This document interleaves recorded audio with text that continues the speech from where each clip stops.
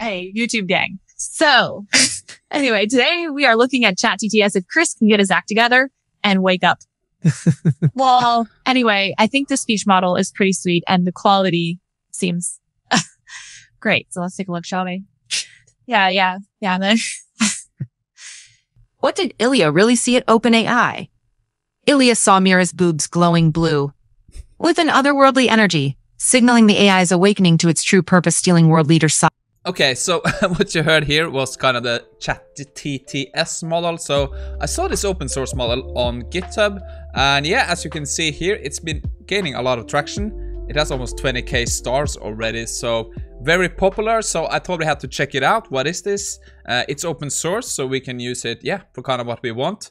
And yeah, I thought we could just take a look today, show you how you can set this up, try it out for yourself, and yeah, let's do it. So I thought we can just start by going through how you can set this up for yourself, because yeah, some of you want to run this locally. They have a notebook too if you want to try that out. But yeah, I'm just going to show you how you can install this on your local computer.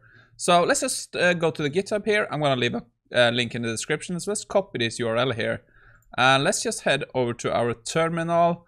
And let's just do git clone, right? Okay, and paste in our URL. So let's just clone this repo. And let's do cd ChatTTS, right? Okay, so we can go to that. Let's do pip install r requirements.txt. Okay, great. So yeah, I'm just gonna let this run. And I have already installed this, so I should be good to go. So that means we have kind of set this up now. I wanted to go back to the GitHub here because they have a very basic example of how you can use this. So I thought we can just copy this and yeah, try it out and see if it works out of the box. So yeah, let's copy this. Let's go to our notebook. Let's paste in this. And yeah, let's leave it like this. Put your text here. Let me try this now. So I think there are something missing here, but let's just run it. So let's do Python. Was it ctts.py, right? I think there are some things missing here, but let's see now. Yeah, so you can see we don't have torch audio defined, so let me just fix that. So let's just go back to our code. Let's add torch audio. Let's import torch 2. Okay. Let's go back to our terminal. Let's run it again. Okay, so now we actually could run this. So let me bring up our folder. Here we have output.wav. Let's listen to it. Put your text here. Yeah, that worked. Okay, so now we got this running. So let's try a few different things, right? Let's say you were happy with this. All you have to do now is just put in your text here and you should be good to go. But if we head back to the GitHub page, they have some advanced usage, right? Self-introduction.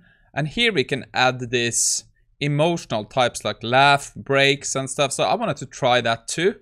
Let's just try to copy one of these examples and see if we can add these, yeah, special emotional or whatever you call it, to see if we can improve or get it more a bit more realistic, right? So let's just grab this, go back to our code. Let's just do like this. I think that should be fine, right? Let's try this example text here and see if we can get some laughs, breaks and stuff and see if it actually works. So let's just clear this, let's run it again and take a look at the final result. Okay, that was done. So yeah, here we kind of have the text. Let me zoom in a bit. And let's open up our file, output3. ChatTTS is a text-to-speech model designed for dialogue applications. It supports mixed language input and offers multi-speaker capabilities with precise control over prosodic elements like laughter, like pauses and intonation. It delivers natural and expressive speech. So please use the project responsibly at your own risk. Okay, so I guess it worked. You can see it took some small breaks here, but it wasn't very... I didn't hear any laugh. So you can see we have some parameters down here. So let's put the laughs to like 7 and let's shorten up this text a bit and try again. So let's just add the intro I had here now. Here we have some laughs, some breaks, and the text is a bit shorter. But now we have adjusted kind of the laugh to 7. This should give more of an impact, I think. So let's just run it again then. Okay, so one thing, maybe you noticed, we don't have control over what voice we get. At least I haven't found any way to do that. And that is a bit annoying, right? We can get a female voice, we can get a male voice. If I'm wrong, and you have an idea how we can control that, let me know in the comments below. I haven't seen anything that indicates that we can do that. But let's just listen to this now if we get these emotional qualities. Okay, so that was done. Let's run it. So output 3, right? Hey, YouTube gang. Today we are looking at ChatTTS, if Chris can get his act together and wake up. Oh, anyway, I think the speech model is pretty sweet and the quality seems great. So let's take a look, shall we? Yeah. Okay, so that was a bit different. So I wanted to run this one more time and let's listen to it. But now we're gonna get some completely different voice, right? Okay, so that was done. So let's listen to this version of the... Hey, YouTube gang. Like, anyway, today we are looking at ChatTTS. If Chris can get his act together and wake up. Well, anyway, I think the speech model is pretty sweet and the quality. So great. So let's take a look, shall we? Really. Okay, that was all over the place, but you can see totally different voice, totally different style. So it's very hard to control, right? But other than that, it's pretty cool. I think the quality is good, but it's slow, so we can't use it for any real-time stuff. Because we are actually running CUDA, but it takes a long time to process all of this and get the voice. Not a long time. I would say like 30 seconds, maybe. So it's not that bad, but it's not for real-time speech-to-speech. But it is pretty good quality, and I wanted to transition this into bringing in, not this one, but this one. So let's bring in an open source LLM here, and we can do some other stuff here now. So let me just show you how I set this up and how we can use an LLM to kind of get the output, right? So basically what I did is, I brought in the Ollama local model. So I had that installed. I generated a generate control prompt. So here the prompt is like, your AI assistant helps add more natural emotions to text-to-speech synthesis. Given the following text, so we're going to feed in our text. Please add suitable emotion tokens like UV break, laugh, where it's suitable to make the speech more natural and expressive. And you can only use these 2 tokens. Use laugh a lot, but never do laugh. That was just weird. I tried that. And I gave 3 examples of how this works. Return the prompt, and then we're gonna do like an inputs. We're gonna run our function. We're gonna do our prompt, right? And we're just gonna run this through and hopefully do an output. In voice with the output from our Ollama model. So let me just create a new prompt here and let's try it out and see if it works. Okay, so let's try to answer the meme. What did Ilias really see at OpenAI? Repeat the question and return the answer. So I also gave some information about the meme from Perplexity.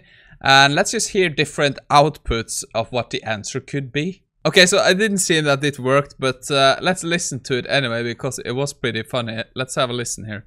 What did Ilya really see at OpenAI?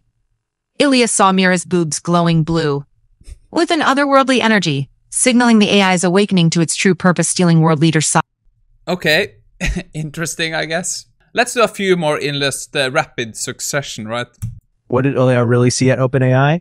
Ilya saw a secret underwater AI laboratory where neural networks were training to control fish armies, a giant cat playing a keyboard, generating infinite versions of Fian cats in the Cradle BL AI, generated portraits of Elon Musk as a velociraptor with captions like Nick World Domination Guarantee.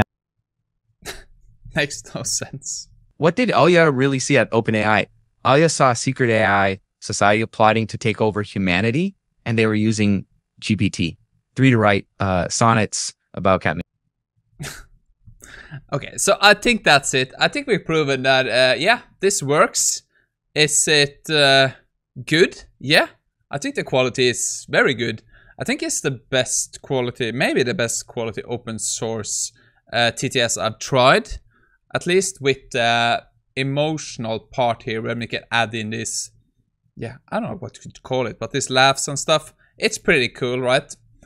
But the problem is, like, it's kind of compute hungry, so we can't do like real-time text or speech-to-speech with it. But I think we can find some use case for it. And it's early. I haven't experimented so much with it, so maybe we can do something. We just have to wait and see. I'm gonna be putting all of this, the codes we have been using now, just in our GitHub. If you want to try it out, just follow the link in the description. Other than that, thank you for checking this out. Pretty cool. Link is in the description. And interesting stuff in development of these open source TTS models. Pretty cool if you ask me. Now, let's just hope we get the GPT-4o model, voice model soon. I'm really eager to try it. It has been a few weeks now. Maybe this week, we'll see. Other than that, probably back tomorrow. If not, maybe Thursday, we'll see. Enjoy your day and speak soon.